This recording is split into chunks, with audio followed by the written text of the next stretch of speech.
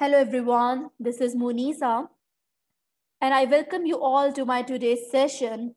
Today we are going to have a discussion regarding IAS 36, that is International Accounting Standard number 36, impairment of assets. Let us start our discussion by having a look at the objective of IAS 36. Students, IAS 36 itself says that its objective is to set rules to ensure that the assets of an entity are carried at no more than their recoverable amount. It simply means that at proper intervals, we need to compare the carrying amount of an asset with the recoverable amount, and wherever it seems that carrying amount of an asset is more than the recoverable amount, it's determined that an impairment is existing. Carrying amount is an amount at which the assets are shown on the face of the balance sheet or SOFP of an organization. Every one of us is pretty much clear that carrying amount is the cost of an asset less accumulated depreciation over the period of time. At any time, if we do see that the carrying amount of an asset is more than the recoverable amount, we need to consider impairment as per the rules set by IAS 36. Now, the point here to consider is that what is a recoverable amount? As per IAS 36, the recoverable amount is greater of fair value less cost to sell and value in use. So whichever is greater among these two figures will be considered as a recoverable amount. And then this recoverable amount has to be compared with the carrying amount. And if we see that recoverable amount is lesser than the carrying amount, impairment is existing as per the rules prescribed by IAS 36. Let us consider that what is fair value and what is a value in use. Students, fair value is basically known to be as the market value of an asset. So wherever the active market is existing for an asset, we will be considering that particular market value as the fair value of an asset. On the other hand, if we do have any kind of binding sale agreement with any customer, with any purchaser, that decided sale amount can be considered as the fair value of an asset. From that fair value, we need to deduct all of the costs which are necessary to sell the asset, and then we need to consider the value in use of an asset too. What is the value in use, students? As its name is suggesting, that value in use is the total value of the cash inflows and outflows netted off, and the value of the ultimate disposal proceeds. These total cash flows has to be discounted at the present value in order to calculate the value in use. So we can simply say that what is a value in use? It is the present value of all the future cash flows which can arise by using the particular asset under consideration. You also need to consider that the cash flows which are arising, which are incurring due to the financing activities or any kind of income taxes, are not going to be included in value in use. So whichever is going to be greater among fair value less cost to sell and value in use will be considered as the recoverable amount. And this recoverable amount has to be compared with the carrying amount. And if we see that recoverable amount is lesser than the carrying amount, impairment exists as per IAS 36. Let us have a look at this illustration, students. The requirement of this question, if you can see, it's written in the bold form. What is the recoverable amount of each asset? And then we are required to calculate the impairment loss for each of the three assets. So in this given illustration, we do have three assets, namely A, B, and C. And for these three assets, we are being given with the carrying amounts, their net realizable value, and value in use. Students, net realizable value is also known as fair value less cost to sell. So first, we are required to calculate the recoverable amount of each asset. What is a recoverable amount? As I've told earlier, recoverable amount is greater of fair value less cost to sell, that is NRV, net realizable value, and value in use. So for asset number A, which one is greater among NRV and value in use? It is value in use, that is $120,000. For asset B, which is greater among NRV and value in use, it is value in use, that is $130,000, considered as a recoverable amount. For asset C, which one is greater among NRV and value in use? It is NRV, which will be considered as the recoverable amount, that is 100,000. Once we are cleared, once we have determined the recoverable amount of the asset, we need to compare it with the carrying amount. For asset A, the recoverable amount is 120,000 and the carrying amount is 100,000. It means that no impairment is existing in the case of asset A because the carrying amount is not higher than the recoverable amount, it's still lesser.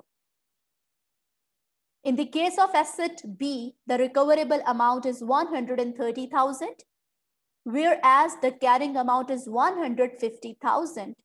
And then simply mean that the carrying amount is greater than the recoverable amount with $20,000 value.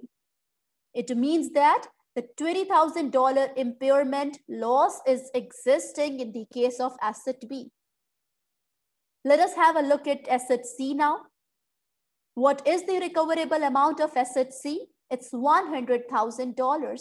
We need to compare it with the carrying amount of 120,000.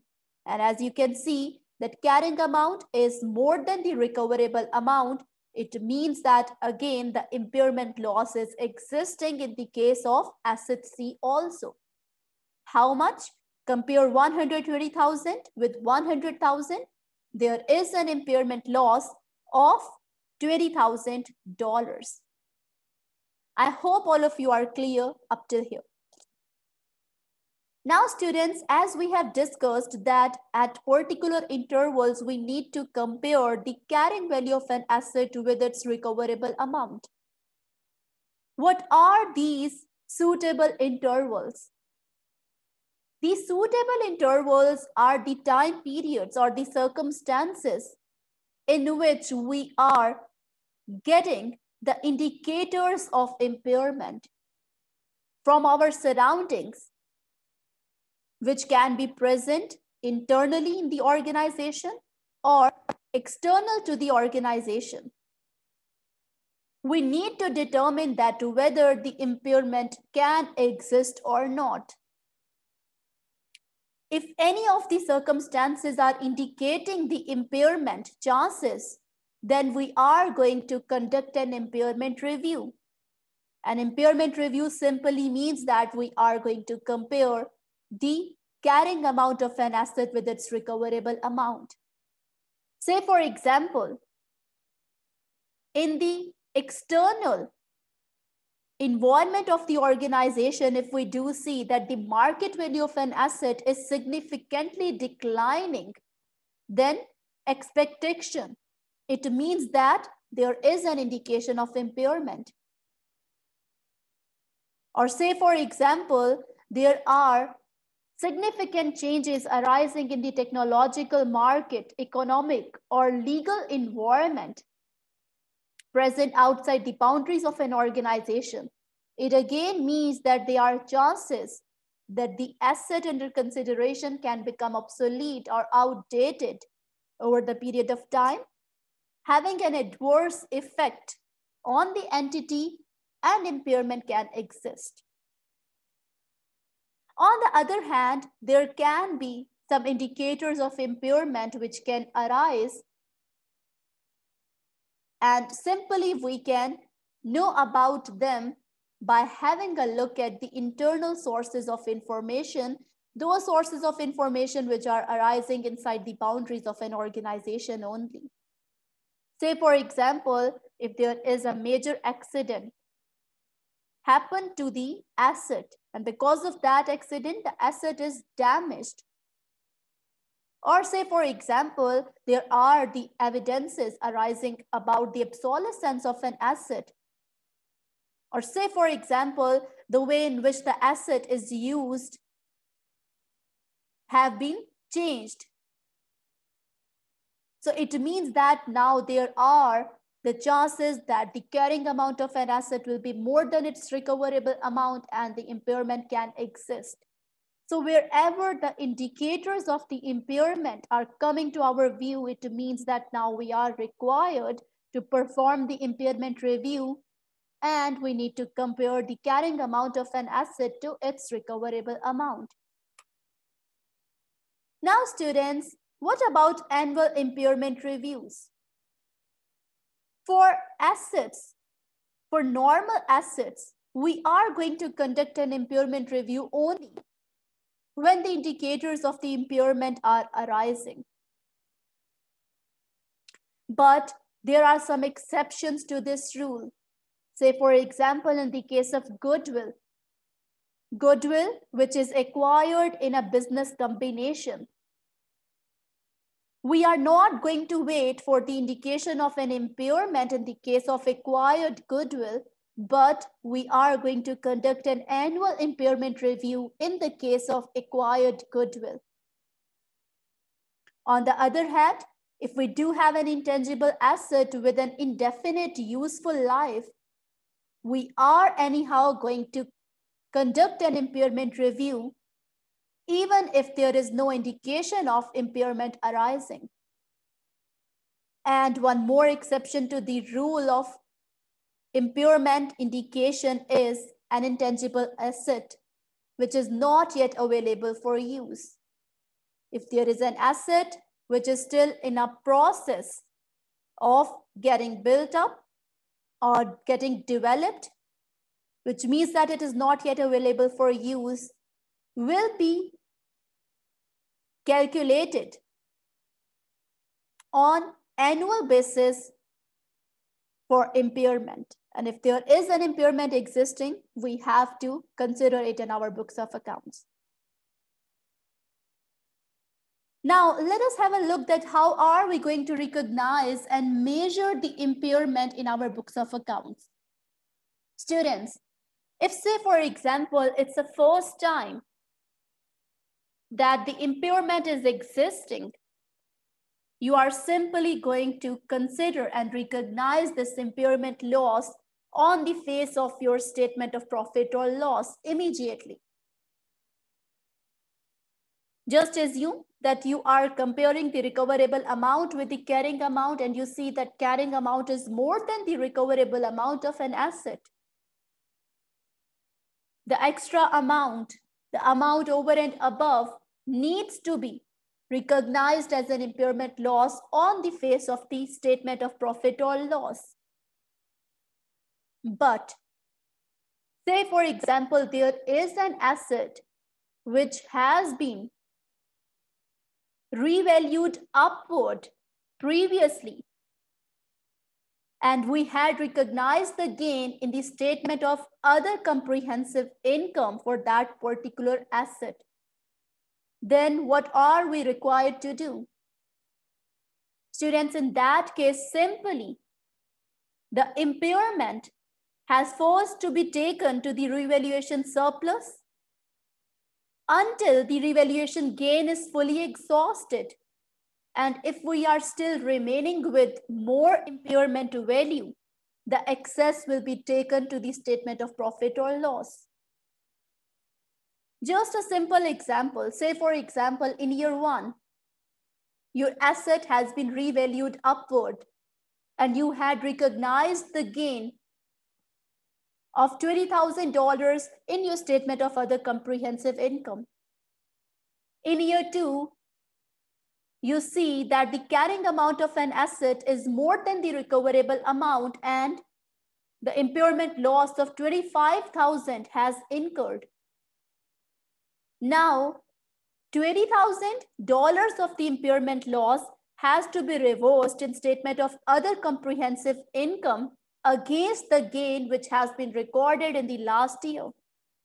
And remaining $5,000 of the impairment loss has to be recognized on the face of the statement of profit or loss. This is what they have mentioned in this slide as well. How are we going to reverse an impairment loss? Let us have a look at this. The calculation of the impairment losses is based on predictions of what may happen in future. Sometimes the actual events turned out to be better than predicted. In this happens, the recoverable amount is recalculated and previous written down is reversed. So sometimes students, what happens? That the actual circumstances proves to be little bit more favorable than expected. An impairment loss actually does not exist. So what does that simply means? That we have to reverse the impairment loss which has been previously recorded on the basis of our prediction. So whenever the assets are impaired, we have to review them at each reporting date to say whether there are indications that the impairment has reversed. And how are we going to recognize this reversal of the impairment loss? A reversal of an impairment loss is recognized immediately as income in the profit or loss. When the impairment loss happens for the first time, we do recognize it on the face of the SOPL. And if the reverse happens, we are simply going to reverse it on the face of the SOPL. If the original impairment was charged against the revaluation surplus, then what we need to do? As discussed earlier, say for example, the previously the asset has been revalued upward and now it is getting impaired and we had recorded the impairment in the case of that asset. And now we are reversing the impairment loss for the same asset. What are we going to do? This is what they are telling, that if the original amount of the impairment was charged against the revaluation surplus, it is then recognized as other comprehensive income and credited to the revaluation surplus. So, as a summarizing fact, you can consider it in your mind that wherever the impairment has been recorded in SOPL or other comprehensive income, you are going to record a reverse on the same. You need to consider one more thing that is written in bullet number 3. The reversal must not take the value of the asset above its depreciated historical cost. When we are reversing the impairment loss, we need to consider that we cannot take up the amount of an asset at a price which is above its depreciated historical cost if the asset is subsequently measured at the cost model. And what does that mean? The amount it would have been if the original amount of impairment had never been recorded. The depreciation that would have been charged in the meantime must be taken into account. So what we are going to do, simply, we will be considering the cost of an asset. We will be deducting all of the depreciation which can occur over the period of time, but neglecting the impairment loss. And above that amount, the amount of an asset could not go when we are reversing the impairment loss. And the depreciation charge for the future period should be revised to reflect the changed carrying amount. The future depreciation charges will be revised as per the changed carrying amount of an asset, and obviously we are going to consider that whether the useful life of an asset or the estimate regarding the residual value has changed or not, because for calculating depreciation, those estimates should also be considered. Now, students, what can be the indicators of the impairment reversal? Obviously, as we have discussed earlier, what can be the indicators of the impairment? They can be arising from the internal surroundings of the organization or the external surroundings of the organization. In the case of impairment reversal, also the indicators can arise from inside the boundaries of an organization or outside the boundaries of an organization. Say, for example, the external indicators can be increase in the asset's market value. It means that the asset is not expected to be below its recoverable amount. So there is an indication of the impairment reversal. Or say, for example, there are favorable changes in the technological, market, economic, or legal environment. It again means that there are no chances that the asset will be becoming an obsolete one in the near future. Hence, we need to reverse the impairment. On the other hand, the indicators which can arise in the internal environment of the organization can be favorable changes in the use of the asset. Say, for example, the asset has started to give us more benefit. It has started to give more cash inflows to the organization. This favorable change can indicate that now the impairment has to be reversed. Now, my dear students, let us have a look at the case in which the cash generating units are involved. How are we going to recognize the impairment in the case of CGUs, cash generating units? You need to understand first that what actually the cash generating units are. Students, cash generating unit is the smallest identifiable group of assets that generate cash inflows that are largely independent of the cash inflows from other assets. In simple language, you can consider that what is a cash generating unit? Sometimes it is very difficult to determine the value in use which is arising from the use of a single asset. Sometimes it is very difficult to calculate the cash inflows or outflows which are happening due to the use of a single unit of an asset. And we are only able to identify the value in use of the group of assets in together. So in that case, obviously, we are not able to recognize the impairment separately. What we do in that case, we are going to combine all those group of assets and do form them as a cash generating unit. And then we do conduct an impairment review for them. And simply we do compare the carrying amount of all the assets which are present in the cash generating unit, and we do compare it with the recoverable amount of the assets which are involved in that CGU. The sum of the carrying amount of all the assets in the CGU has to be compared with the sum of the recoverable amount of all the assets in the CGU, that is cash generating unit.